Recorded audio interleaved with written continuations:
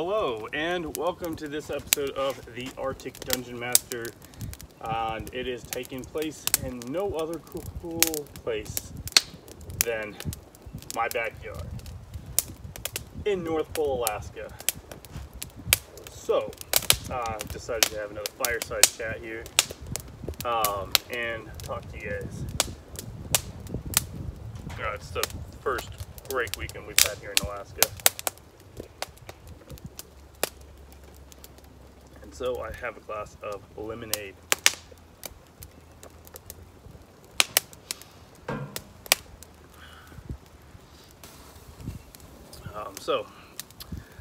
In today's fireside chat,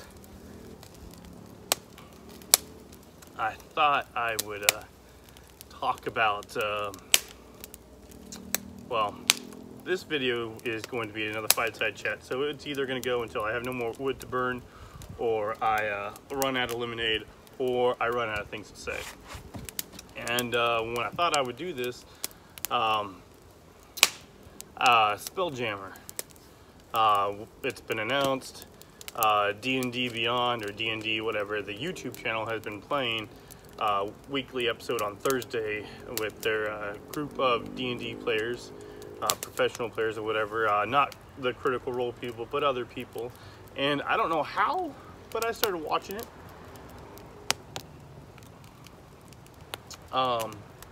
Mainly the guy who's the DM, he intrigues me. He's very interesting because his style is not like Matt Mercer's. Very much reminds me of Exandria Unlimited,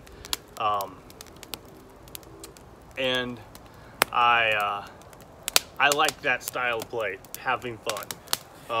And I like the girl who was the DM for that Exandria Unlimited. She also did Strixhaven one shot.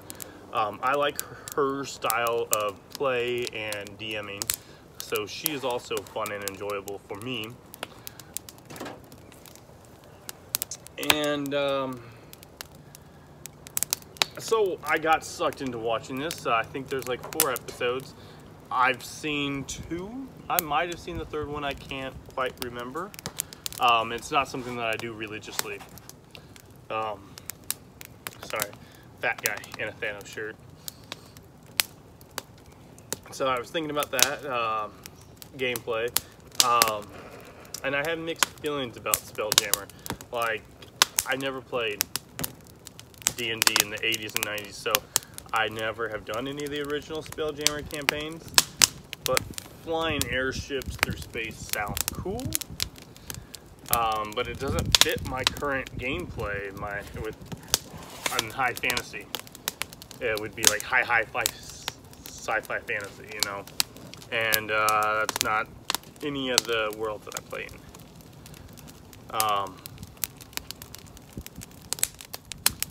But on Facebook, what has been going through my Facebook feed has been the perfect D&D party. And so I think that kind of goes in hand on the perfect D&D party and the Spelljammer party, or the Spelljammer. Like, when they're playing this D&D game, this Spelljammer campaign, it looks like a lot of fun. They are having fun, and because they're having a blast, I enjoy watching it. Sorry, drink.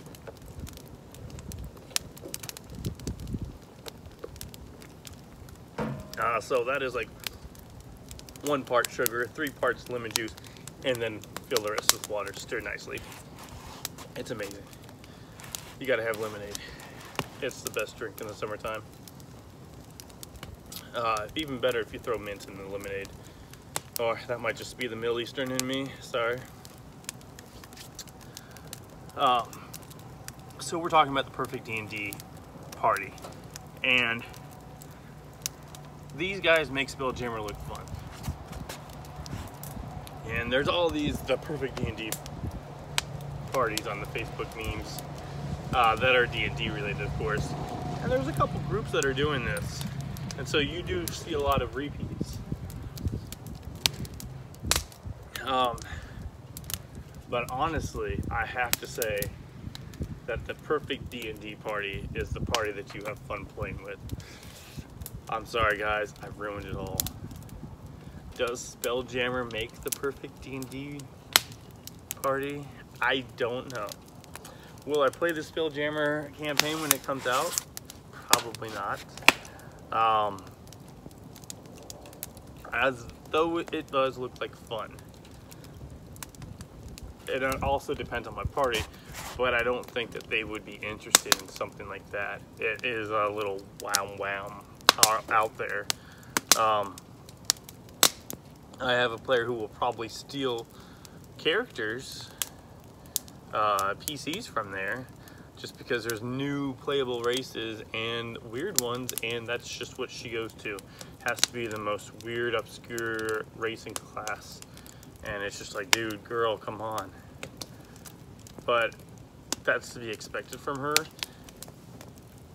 And having people that you enjoy playing with is what makes the perfect D&D party.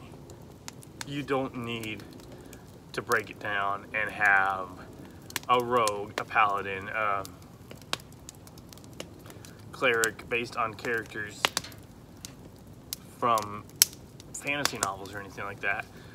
It's great if you guys can like work out who's gonna do what, you know, just so that there's not 5 tanks at a party. Because it's really horrible when you got 5 tanks sitting around the table and there's no one that can heal. Just stating honest facts here. Just honest facts.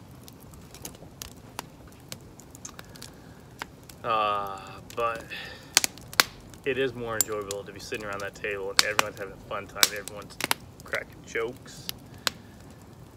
Everyone's enjoying the food. Everyone's making fun of all the bad rolls.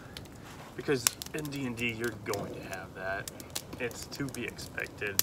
You're gonna see a lot more ones. And that's what makes when the 20 pops up, a natural 20. Everyone gets excited. And that excitement, you can't top that. The feeling around the table or Zoom screen. If you have a D&D party who reaches out to you and you've had a very bad week, you know you have the perfect D&D party. And to me, that is what makes the perfect D&D party. A party that's going to love you. A party that's going to accept you for all your flaws, be your friend, help you out when you need it, show up to your D&D games. As a dungeon master, you can't ask for something better than that. I play with my friends. They're great people, and I do enjoy them. I have one player who started playing just because he asked. Because he was looking for a table to play with. He was like, how do I make friends after school when I'm done with school? And I was like, come to my table. He was a co-worker, so it worked out great. Wow, that fire's cooking. And he plays in both my games, and I wouldn't have it any other way. He's a great guy, and he brings fun and joy to the table. I think I'm gonna knock a few of these logs down. Ooh, it's starting to get hot too. Alright, so there was a little mishap with the phone getting a little too hot. So I apologize about that, so I had to change angles, move the phone away from the fire, and yeah. And honestly, for a moment, I broke a sweat just sitting here by the fire, just being honest. So yeah, that was kind of fun. Hopefully I don't end up melting my phone this summer, you know, because I plan on doing more of these. So yeah, that was not to be expected. So I apologize for that brief interruption.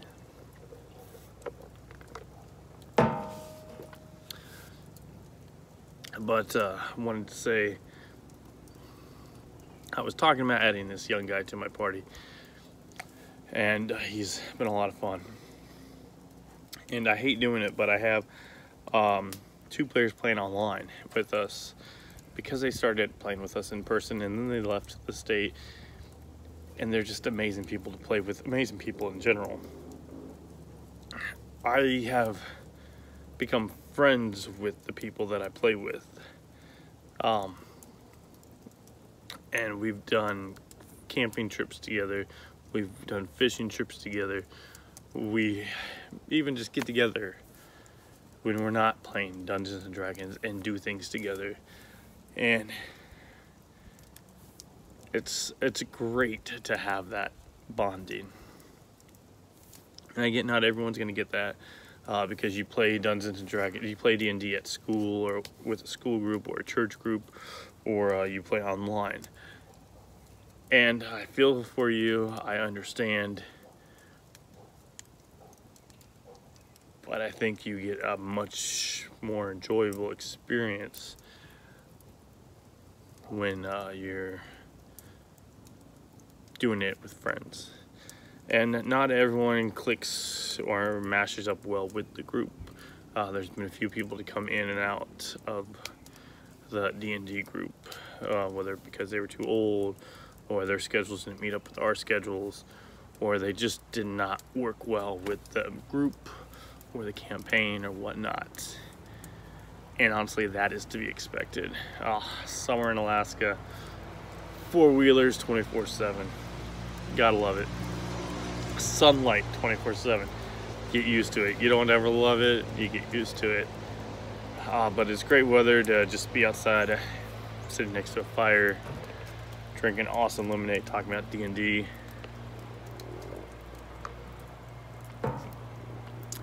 So I've said this like 5 times. But if you were to ask my opinion about the best D&D group, I'm going to say it's going to be your friends. Hands down, your friends. Oh man, I got a stain on this shirt. But since I have talked about those, and to go on with that Spelljammer, I don't necessarily want to play the Spelljammer campaign. I want to play in a D&D group. I want to DM the group that has that constant fun. And I think I do have that. I do love my players love me. It's great, we have fun. To go to the memes that I've seen, I think some of the best ones would be, in no particular order, but the Hobbits and Gandalf. I think that's hilarious for one party. Just because I can see a campaign like that where everyone's a rogue. I can see that. And I'm not saying that all the hobbits are rogues, but they're very mischievous. What are some other good ones? The Mighty Python Knights. And all the others are just like, I've seen that. Like someone posted the Critical Role guys, and it's just like, I've seen that. One in Critical Role, but watching the Vox Machina anime. What was another one? Oh, someone showed an old 80s campaign image, I think from a book series or something, but I don't know what it was. It wasn't Dragonlance, but it piqued my interest. They were skinning a rabbit or goat or something. Man, what are some other good ones? I think the Mighty Python and the Hobbits are the most memorable ones in my mind. Because, you know, people have shared Sister Bride. No, Princess Bride. And it's just like, you know, it's a classic movie. Is it really the perfect campaign? Willow. Yeah, someone shared bad, and I was just like, I love that movie. You know, I've not seen anyone do the Teenage Mutant Ninja Turtles. Someone did the Spice Girls, and I was just like, are you serious? But yeah, I haven't seen the Turtles, whether the comics or the 80s live action or the cartoon or the new crappy ones. I'm surprised with all the furries in D&D now. I haven't seen Pokemon yet. Anyhow, in the comments, let me know, are you excited about the Spelljammer campaign coming out? Have you seen any of the episodes of them playing on the D&D YouTube? Are you, what is your perfect, what's your favorite, the perfect D&D party meme? If there's one that I haven't talked about that you've seen, let me know. And I will definitely hit you guys back in the comments, because I want to keep this conversation going. That's the whole point of these fireside chats, is to talk, have some fun, relax, get to know each other a little bit, and sip some lemonade.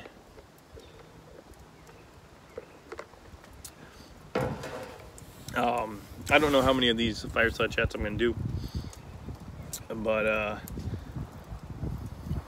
it's going to be a fun summer, guys. And I hope. Thank you for watching this video from the Arctic Dungeon Master. If you enjoyed it, please hit the subscribe button. Don't forget to hit the little bell icon so you can get notifications. And if you really liked it, please think about supporting this channel by clicking on the Buy Me a Coffee link in the description below. Every little bit helps.